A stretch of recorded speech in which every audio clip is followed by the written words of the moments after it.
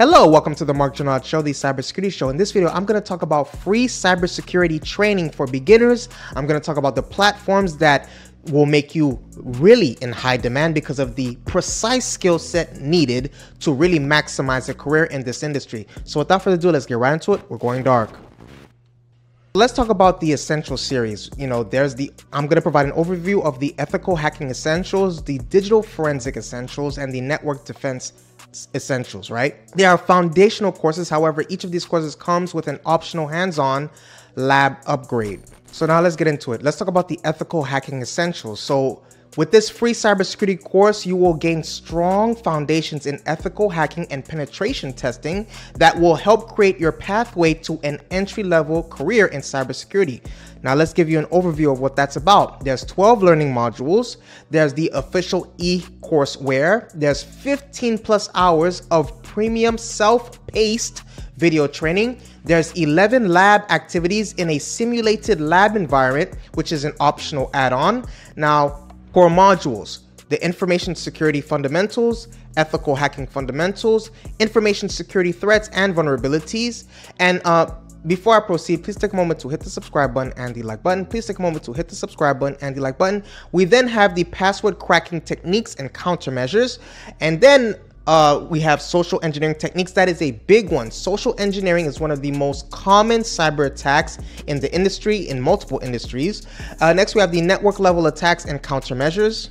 We have web application attacks, wireless attacks, mobile attacks, and IoT and OT attacks and countermeasures. Some of the tools that you're going to be using is the SQL injection tool, Netcraft, the web application security scanner, and the ARP spoofing detection tools. So now let's get into the network defense essentials. So with this free cybersecurity course, you will build a strong foundation in network defense and information security facets that can help you prepare for a career in cybersecurity.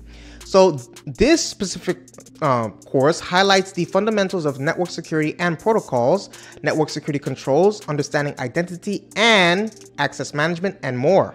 There are 12 learning modules and official e-courseware, 14 plus hours of premium self-paced video training, 11 lab activities in a simulated lab environment. Some of the course modules, we have network security fundamentals, identification, authentication, and authorization, network security controls like administrative controls, network security controls like physical controls and technical controls. We have mobile device security, IoT device security, cryptography and PKI, data security, network network traffic monitoring. And some of the tools that you will learn and use is the Docker Bench for security, AWS, Merado MDM, Hashcale, and MD5 calculator. So lastly, we have the digital forensics essentials, and that is it was designed to help beginners grasp the foundations of digital forensics with hands-on skills and validate their knowledge as information security professionals. This free cybersecurity course will teach learners the steps and practices and methodologies to follow during a digital forensics investigation. So there are 12 learning modules and official e-courseware, 11 plus hours of premium self-paced video training, 11 lab activities in a simulated lab environment, which is an optional add-on. And then we have course modules. We have the computer forensic fundamentals, computer forensics investigation process. Next, we have understanding hard disk and file systems and data acquisition and duplication. Next, we have defeating anti-forensic techniques.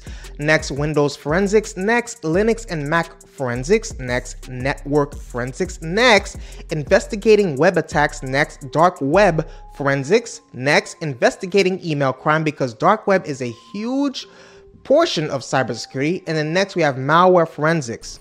Now let's get into some of the tools that you're going to use. You're going to use Linux, Windows, SleuthKit, Wireshark, Splunk, Tor browser, and the ESET database view. You're going to be using those. Me personally, Wireshark and Linux are a big one, I think, for this. So that's what I have for you today. Please take a moment to hit the subscribe button and the like button.